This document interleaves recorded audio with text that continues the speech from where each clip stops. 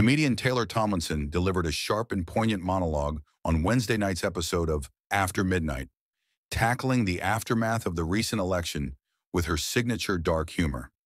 As the only woman hosting a late-night show, Tomlinson's opening monologue reflected her mix of frustration, humor, and honesty about the political landscape, particularly following the re-election of Donald Trump for a second term.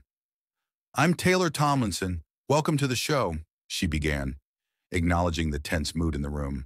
"First off, elephant in the room, I am sorry if it's your birthday today. That sucks." She quickly set the tone for the night, joking that it was an honor to be on television while women are still allowed to be. Her monologue continued with a blend of humor and vulnerability as she shared how she coped with the election results, turning to a bag of jelly beans and rewatching Game of Thrones in a desperate attempt to get back to 2011.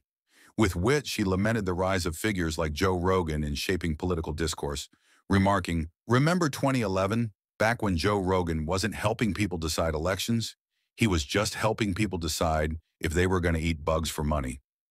Tomlinson also offered a biting critique of the state of American politics, particularly the re-election of Trump, humorously comparing his return to a bad reboot of a show, one she knows well given her role in hosting After Midnight, a remake of the Comedy Central show, Me Are Midnight.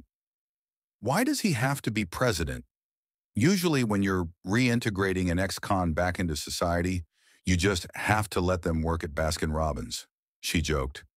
The comedian also expressed frustration at the well-meaning but empty reassurances she received in the lead-up to the election.